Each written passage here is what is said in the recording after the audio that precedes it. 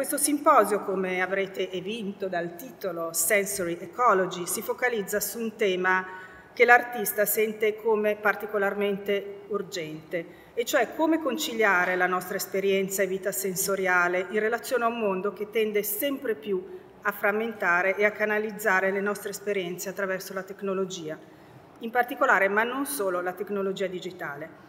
Ma anche un'altra domanda che si pone: come rendere la tecnologia più vicina al nostro essere sensoriale ed emozionale quotidiano, cioè come provare a immaginare un futuro in cui vita e tecnologia, esperienza sensoriale e digitale non siano in contraddizione o addirittura peggio in competizione, ma lavorino in collaborazione, in incontro. Un tema che, per chi ha visto la mostra o la vedrà, è centrale ed espresso in molte di queste opere. Per rispondere in modi molto diversi a queste domande abbiamo con noi delle persone davvero straordinarie, un panel molto diverso di persone sia dal punto di vista delle loro discipline, delle loro pratiche, sia dal punto di vista geografico. Abbiamo persone che vengono dalla Gran Bretagna, dalla Svizzera a Spagna, dall'Italia, dagli Stati Uniti, dalla California. E molte di loro saranno con noi in forma digitale, una forma che ormai è molto contemporanea per motivi o contingenti o geografici, e alcune di loro, in particolare oltre ad Anicka, Mònica Bello e Jane Calvert, sono qui con noi invece fisicamente. Dicevo, queste persone che lavorano in campi veramente lontani, ed è bellissimo che tutte abbiano accettato con grande entusiasmo questo incontro, anche e soprattutto spinte proprio dalla possibilità di incontrare professionisti, studiosi così diversi, persone che lavorano, dicevo, dalla robotica alla biologia sintetica, dall'arte alla poesia, dalla ricerca olfattiva al design sostenibile. E tutte persone il cui lavoro pone al centro obiettivi che sono obiettivi ampi, obiettivi soprattutto a lungo termine, che per quanto possibile poi ovviamente nelle necessità professionali di ognuno riescono a sottrarsi a quella pressante richiesta del tutto e subito, dell'obiettivo, del risultato a breve termine, no? Per spostare lo sguardo su un obiettivo più ampio e che necessariamente è più incerto per definizione. Quando spostiamo lo sguardo in alto, quando spostiamo lo sguardo lontano, ci muoviamo nel territorio dell'incertezza, dove si esplorano però e dove è possibile ragionare e aprirsi su questioni che sono profonde, rilevanti per il nostro futuro, per quello delle altre specie viventi e per quello del nostro intero mondo. Prima di lasciare la parola ad Anicka Yi, voglio ringraziare i nostri ospiti che poi presenteremo nel dettaglio prima dei loro interventi. Mònica Bello, dicevo, Barbara Mazzolai, Eric Klarenbeek, Jane Calvert, Harmony Holiday e Hsuan L. Poi vorrei ringraziare moltissimo davvero Fiammetta Griccioli e Vicente Todolì, vorrei ringraziare moltissimo Arianna Bertolo, la nostra producer che ci ha accompagnato in questo percorso, vorrei ringraziare tantissimo i miei colleghi di tutti gli uffici che ovviamente, come sempre, partecipano in maniera molto intensa a questi progetti.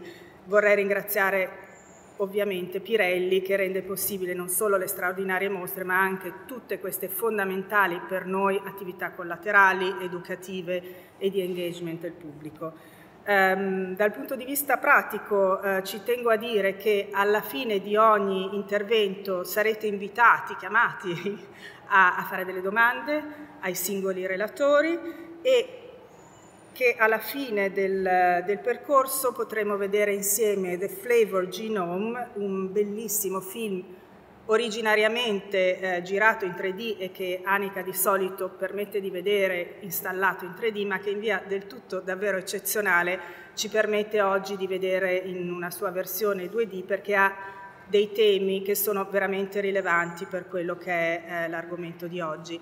Vi ricordo che esiste la possibilità di avere il testo del film tradotto in italiano che vi accompagnerà durante questa visione.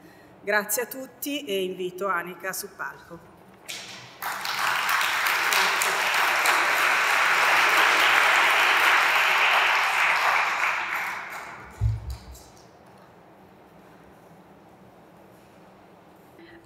I want to thank everyone at the HangarBicocca for hosting us for this auspicious symposium.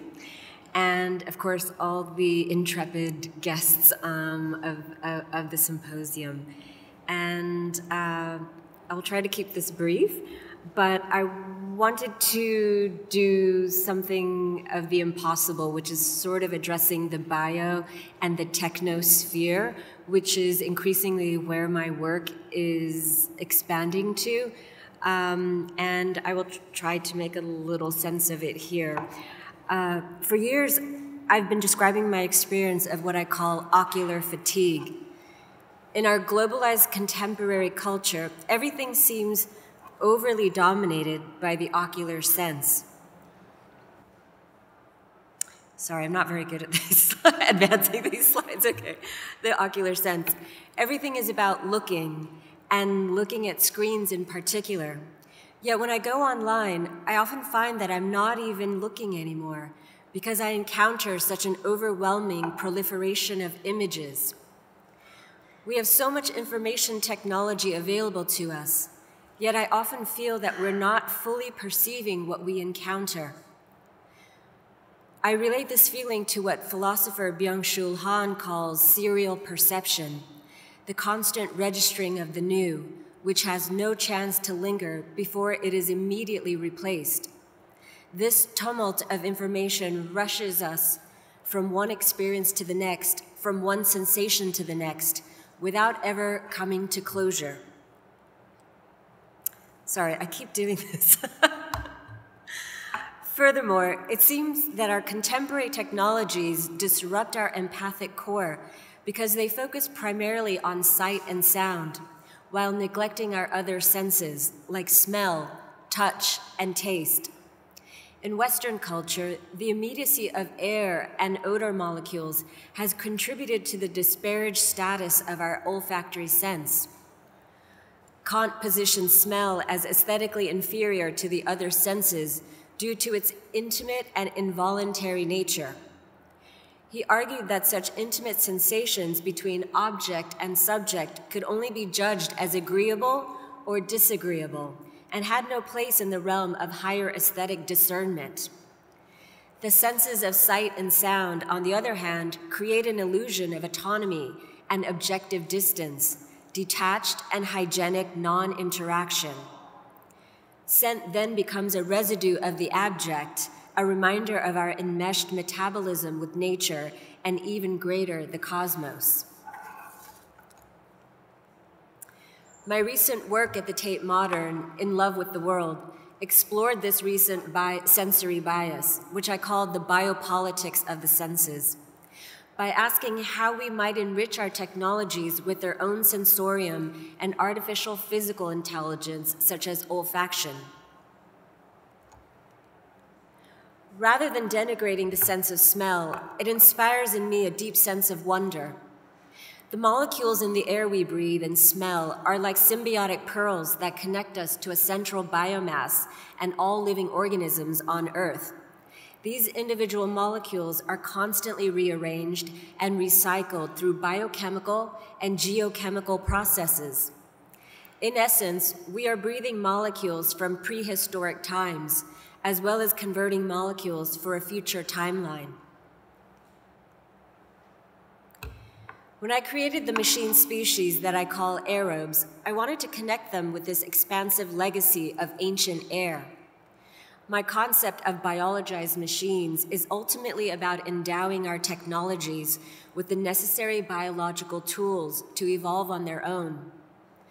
I welcome the aerobes into the world, not as servants or adversaries, but as a new type of kin, a companion species. So when I stop to contemplate the coming wave of new decentralized and spatialized technologies, I am concerned that we are still focusing almost exclusively on sight and sound. Immersive technologies such as augmented reality and virtual reality devices are defined as those devices that bridge our connection to a multisensory and material world. However, for the most part, the technologies in development still only engage two of our senses. These devices are becoming more and more refined at replicating and transporting us, illusionistically through a fantastical yet sensorially impoverished world. Because they can be replicated solely through light and vibration, sight and sound are more easily ported through our digital technologies. In contrast, olfaction requires direct chemical interaction between the subject who is doing the smelling and the ingested material, the smell molecules. These molecules enter our bodies and transform us in a more immediate way, rather than either the light rays related to sight or the sound waves related to hearing.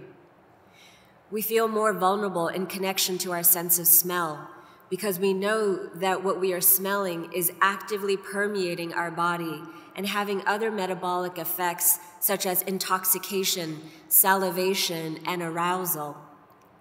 We can see and hear from a distance, but when we smell, it means we have already absorbed the molecules that cause the sensation.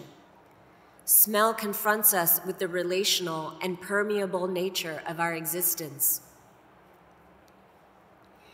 As I reflect on my film, The Flavor Genome, I'm struck by the way smell was framed almost like a type of virtual reality. In The Flavor Genome, one of the characters is an elusive animal-plant hybrid called the Saudade. Saudade in Portuguese refers to a sad state of intense longing for someone or something that is absent and may never return, a melancholic yearning in the Brazilian temperament. In the film, when the Saudade flower is pollinated by a wasp, it sets into motion a cascade of biochemical disturbances, from releasing swarms of pathogenic bacteria to activating the fungal internet to ensnaring and digesting human bodies in its vicinity. The molecular cocktail secreted by the Saudade's petals is so powerful that it can be used to create chemical personas. These are aromas so overwhelming that they cause a hallucinogenic experience of being out of one's body, slipping instead into the body and experience the subjectivity of another. Imagine if you could taste a multitude of chemical personas. The narrator asks us, what if you could momentarily inhabit the mind of a cannibal or a hormonal teenager? This would be the ultimate form of shared experience and truly embodied virtual reality, a chemically imbibed form of empathy. However, ambiguous ethical status of the narrators implies a critique of technologies that aspire to more holistically give us this embodied experience of others. Leaving a trail of bodies in its wake, the film questions what the hidden costs of this economy might be. While fully sensorial virtual reality could lead to new forms of empathy, incorporating the sensorium into our current precarious and opaque digital platforms could also mean the deployment of the senses to further exploitative capitalist ends. The utopian prediction of new crypto technologies is that they will transform the internet as we know it, upending traditional centers of wealth and power and rushing in a new middleman-free digital economy. The dystopian version would bring about a pay-to-play version of the internet in which every activity and social interaction becomes a financial interaction. Software engineer and outspoken critic of crypto technologies, Stephen Deal, has ominously described Web3 as the hyper-financialization of all human existence. Beyond these extremes, we can perceive that increasing decentralized digital communication will mean local intensity gives way to more fractured extensivity. Digital communication does not necessarily establish relationships, only connections. In late capitalist extractive terms, we generally regard the body as a source for exploitation and labor, or what artist Oran Katz has termed the outsourcing of suffering. So naturally, as we layer more technologies onto the subjugated body and create further connections to non-human machines we regard as tools, this leaves many of us vulnerable to abuse and destruction of our bodies. In contrast, there seems to be evidence in non-capitalist civilizations of more appreciative relationships to the body.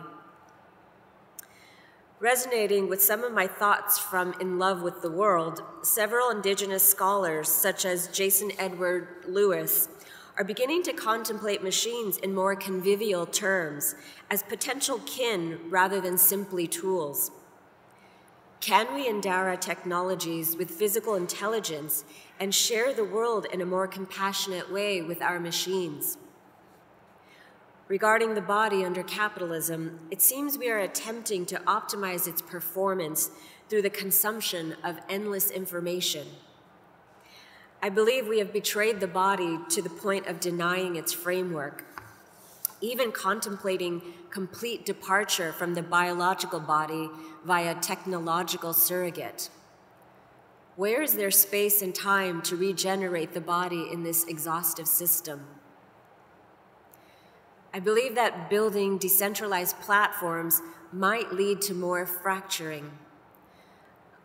On the other hand, these platforms could be built in truly diverse ways that foster community, accommodate fully sensing and diverse bodies, and recognize non-human agency from beings such as microbes and machines. Amidst this fractured technosphere, the sensorium can offer us a renewed sense of universality and cohesion.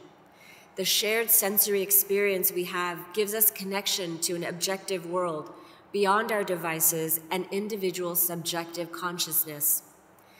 Sensory experience is translational and communicable.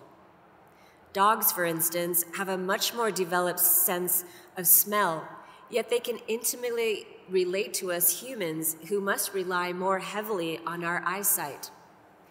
Nearly all living things, even the smallest microorganisms, are united by some form of chemoreception or sense of smell. In order to build strong communities that can respond to a rapidly evolving and decentralized technosphere, I believe we need to break up the rigid distinctions between disciplines that we experience as a hangover from modernism. We need to be more fluid and multifaceted in order to work collectively on the existentially urgent issues of our time, as evidenced by the interdisciplinary panel that we have for this evening. We need not stay in our intellectual lanes. Scientists, engineers, and anthropologists use similar and complementary methodologies of creativity as artists. Artists similar to me have hard science backgrounds and rely heavily on research that informs their artistic practice. My goal is to synthesize meaning, purpose, and fulfillment towards a communal becoming. The time to enter the conversation is now. While these new technological terrains offer opportunities for us to redirect our webs of relationality. Together we can surf and float, ventilate, and guide the societal flow in a different direction towards building embodied connections and community with others. I believe there is still some chance to do this, while these technologies are in a nascent stage and before wealth and power once again become ossified. Thank you.